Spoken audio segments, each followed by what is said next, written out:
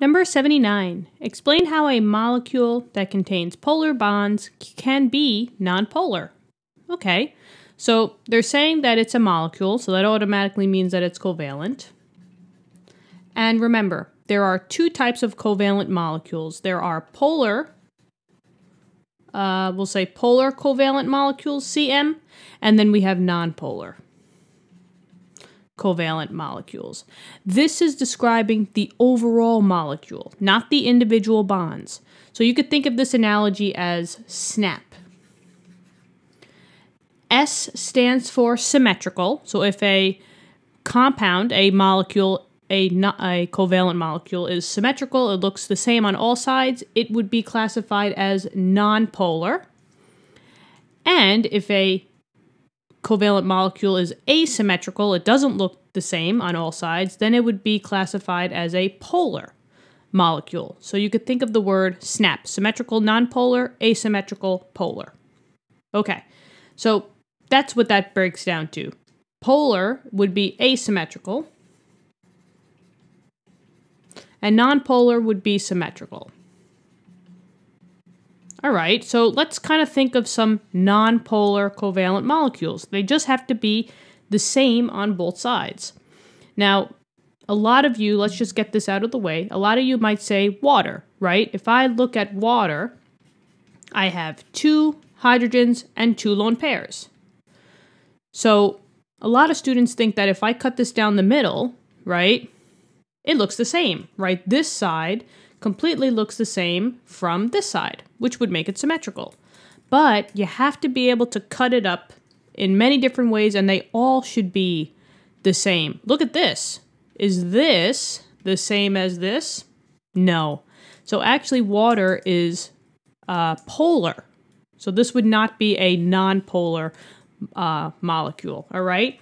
And just to say, anytime that you have lone electrons in the center or the central atom, it's automatically going to be a polar molecule. So I automatically see lone pairs. This whole molecule, water as a whole, would be a polar molecule.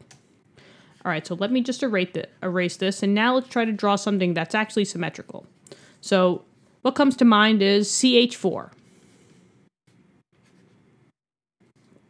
So in this case, you have carbon that's bound to 4 different atoms, and those 4 atoms are hydrogen. That's drawing the Lewis structure. And in this case, what are the bonds, right? Well, the individual bonds, it looks like it's just a carbon that's bound to a hydrogen. And I have 4 of them. Carbon bound to a hydrogen, carbon bound to a hydrogen. So in this case, I have 4 CH bonds. Now, let's just see if these are polar bonds.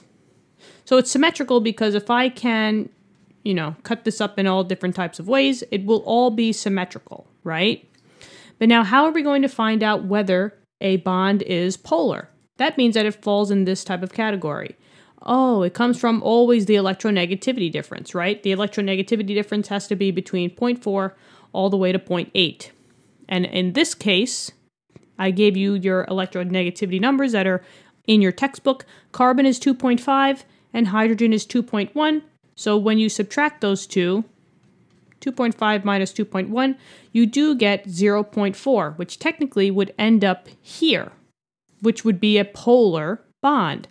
Now, in a lot of other textbooks, they actually say that CH bonds are actually nonpolar.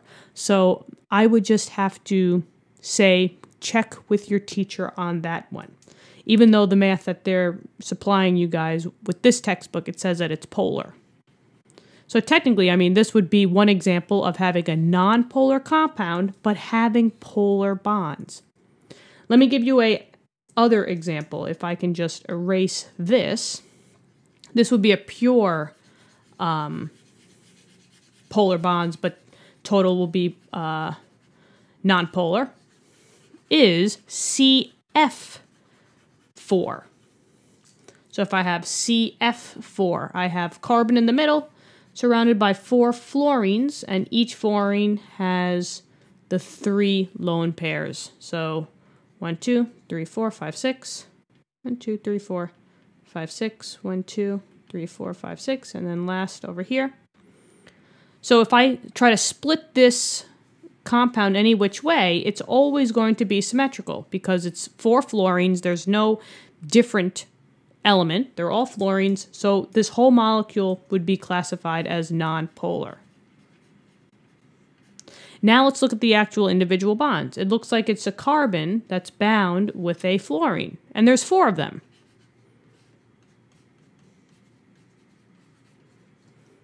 Carbon, like we said before, was 2.5, and fluorine is 4.0. So when we do the subtraction, that's the electronegativity difference.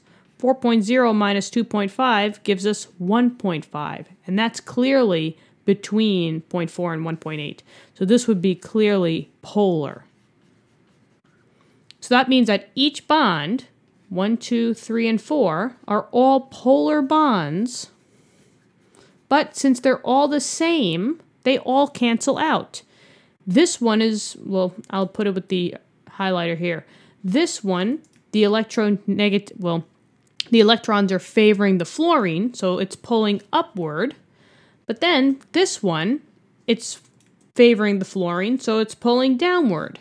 And because of that, these will cancel out. The same thing with the left and the right side. So that's how a nonpolar covalent molecule could have polar bonds, because they could have the polar bonds, but then they will just all cancel out, and that's why it would be nonpolar, it would be symmetrical, no dipole. All right, and that takes care of number 79. So thank you so much for tuning in. Hopefully this helped. Leave a comment down below if you have any questions. Subscribe to the channel if you want to. Thank you so much. Keep studying hard. See you guys in the next question. Bye-bye.